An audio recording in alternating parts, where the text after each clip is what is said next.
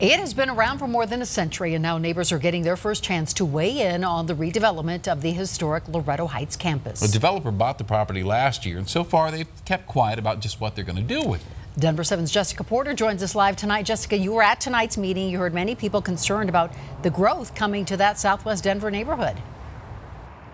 Over 200 people attended tonight's meeting, many of them worried about changes to this former Catholic high school, particularly historic parts like the beautiful red brick tower behind me. They're worried about retail, housing, and other construction.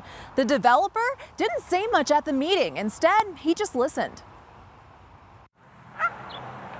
Oh, a lot of history. These are sacred grounds. Sister Lydia Pena has more history here than most. She was first a student, a nun, and a professor here. We work for justice and act for peace.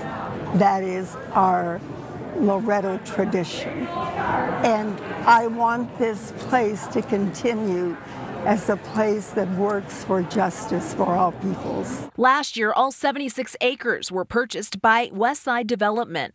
Residents are worried the former Catholic school will be another victim of gentrification. I don't really want to see more high-density apartments or retail along Federal there because we get so much traffic from 285 onto Federal. Traffic's just a nightmare as it is. Some want it turned into a park, while others want more progress. In addition to that, maybe have the low-income housing be mixed. In other words, have $1 million penthouse, but then also have lower-income housing units and different price points mixed in. So what does the developer want? That is the million-dollar question, that everybody's asking. We don't know yet. Westside Development says it's listening. Company leaders are promising not to touch the tower or the cemetery, where 62 nuns who taught at the school are buried. Don't worry about the tower, and definitely don't worry about the cemetery. There's nothing really cool and special about Southwest Denver. And I think we have an opportunity to take these 70 acres and make it absolutely amazing.